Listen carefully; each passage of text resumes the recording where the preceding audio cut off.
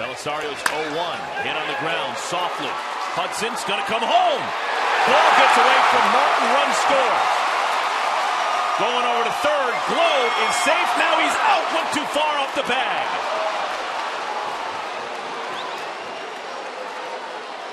So the Marlins score a run, but an out's recorded on the base paths.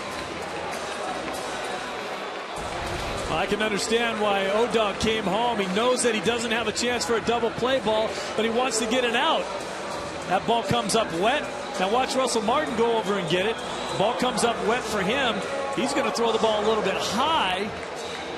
Casey Blake comes down with it and then stays with the play. This is a great job by Casey Blake, making sure that Globe was going to stay on.